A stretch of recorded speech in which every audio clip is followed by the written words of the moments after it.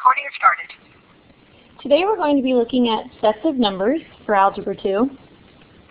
And what we're talking about first is distinguishing between types of numbers, describing sets using a verbal description, roster notation, and set builder notation, and determining intersections and unions of sets of numbers. So let's get started. What I'd like you to do is pause the recording and try this matching. You're looking at matching these sets of numbers with these descriptions on the right side. So pause the recording, and after you've tried it, you can turn it back on and check to see if your answers are correct. What we're looking at for the first one is a set of numbers 0, 1, 2, 3. So we want to know if they're integers, natural numbers, whole numbers, or real numbers. And they are whole numbers. Whole numbers begin with 0, and they do not have any fractions or decimals. For number 2, we have the numbers 1, 2, 3, and those are the natural numbers. Natural numbers are in the set of whole numbers. They just don't contain 0 in their set. And for number 3, -3, -2, 0, 2, those are considered integers.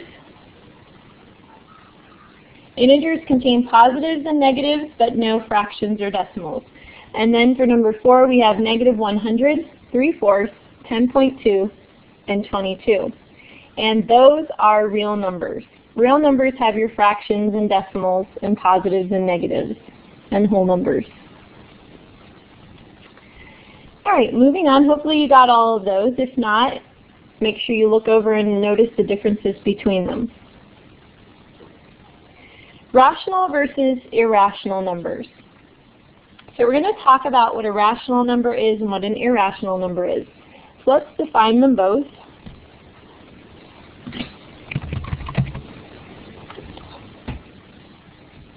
A rational number can be expressed as a ratio of A over B.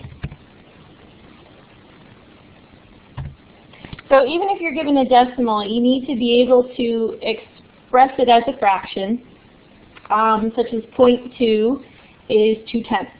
So if you can take that decimal and write it as a fraction, then it's considered a rational number. So this includes your terminating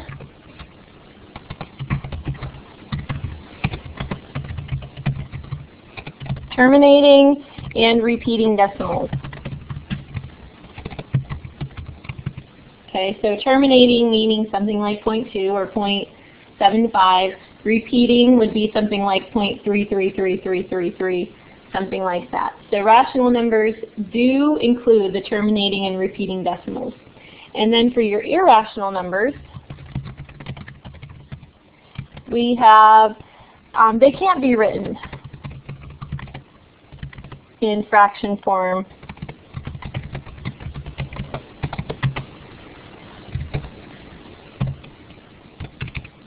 So that would be something like, oops, I'm sorry, I have a slash mark there. That would be something like pi. Pi is an irrational number because it doesn't terminate and it doesn't have a repeating pattern. So pi is considered an irrational number. Some of your square roots are irrational numbers, like the square root of 7. If you try that on a calculator, it will end at the end of your calculator, but it does go on from there.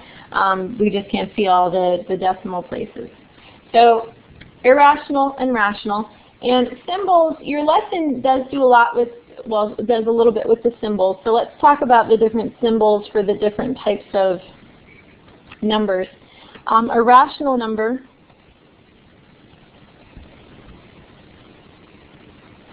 has the symbol Q. And natural numbers, the symbol N is used. And for integers, it's a Z.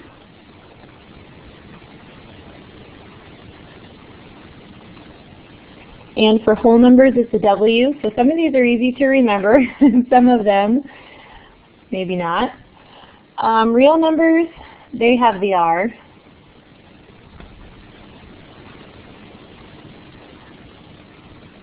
And usually the R is written with like that. And irrational numbers have the I. So now you can see why rational and integers don't use R and I, because we already have those for real numbers and irrational numbers. Now your real numbers are all of your numbers here. So rational, natural, integers, whole numbers, irrational, they're all included in the real numbers.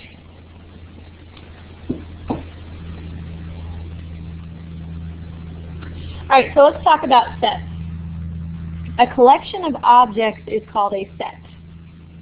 And within that set you have what are called elements. And the elements can be numbers, objects, people, or anything like that. So your elements can be numbers, but they don't have to be. If you're talking about the set that contains the months of the year, then you're talking about words, January, February, March, and that type of thing. What's the difference between the examples below? That's what we're going to look at next. So if you look at those, you might want to pause and just take a minute to look at those and see if you can see the difference between the two. This first side on the left, 2, 4, 6, 8, cat, dog, mouse, -100, 0, 3, 4.5. They're all sets that have a certain number of elements. So this one has 4 elements, cat, dog, mouse is 3, and this last one has 4 elements as well. And that's called a finite set. A set that has the 3 dots at the end of it means that this set is continuing on. Same here and same for this one. The 3 dots tells you that the set is continuing on to infinity, and we call that an infinite set.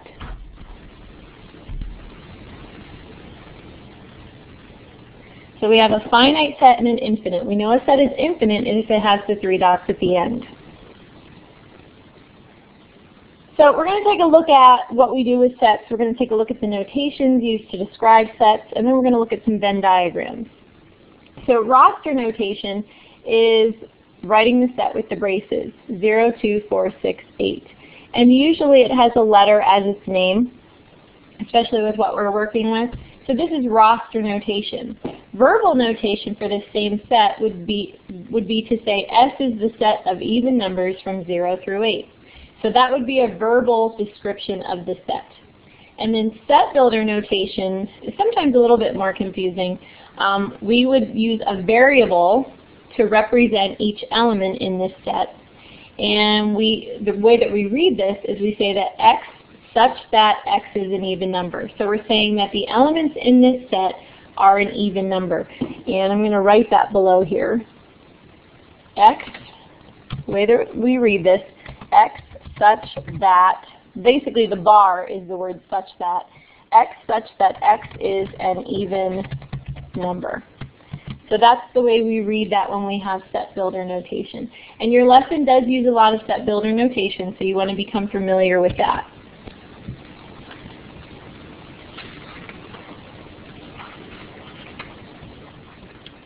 Alright, so let's look at what we can do with sets. We're going to look at some symbols that you may not have seen before. I'm going to write them over here to the side. This U is called union. Oops, I'm actually writing a U. There's no little line there. It's called union. Okay, and basically what you're doing when you're performing a union between two sets, you're putting the two sets together.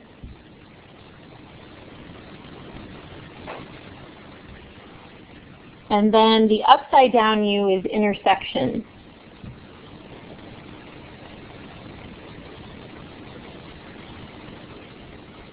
Now for intersection, you're taking what's in the two sets that are in common. Whatever the two sets have in common, and you're creating a new set. So when you're doing a union and an intersection, you are creating new sets. But when it's a union, what you put in that set is everything. Everything from the two sets gets combined into a new set. When you're doing an intersection, you're only taking things from each set that they have in common. So what you see in one set, if you see it in the other, it becomes part of the new one. So let's do that for these two sets. We're going to do A union B. So I'm going to take set A and set B, and I'm just going to combine them. If you have any repeats of numbers, you don't write them more than once. So I have 1, 2, 3 in set A. In set B, I have the 1 and 2 already listed, and then I have 4, 5, and 6. And so that is A union B.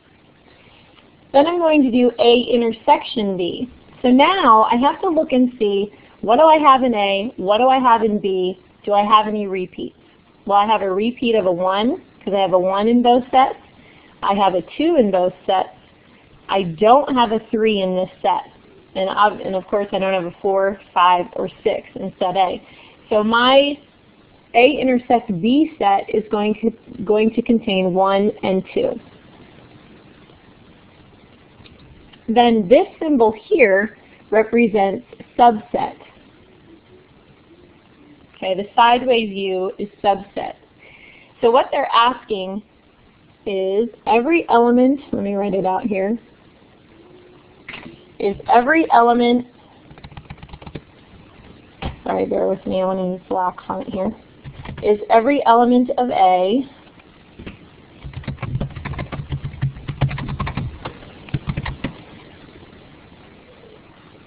also in B? So that's what you're asking. When you're looking at this, the way you want to read it is A subset of B. Let's put that up here also. The way that we read this is A subset of B. So what that's saying is every element of A also in B. So we look at the elements of A, 1, 2, 3. 1 and 2 are in B, but 3 is not. So our answer to this question is no. A is not a subset of B. Okay, so we have A is not a subset of B.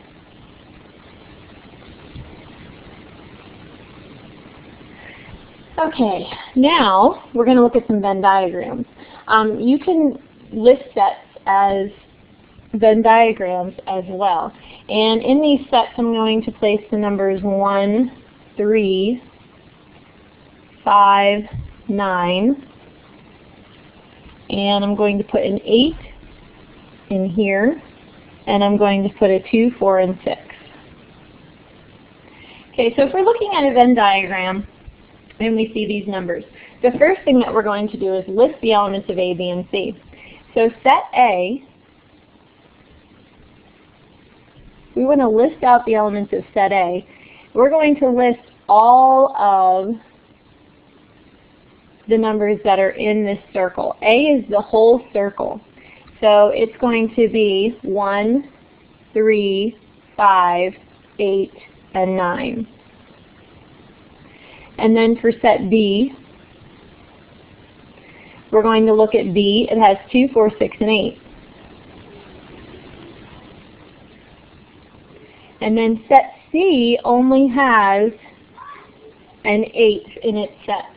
So we have these three sets, and now we're going to do A union B. So you may want to pause and try A union B, and then turn it back on to see the answer. A union B will be putting both sets together.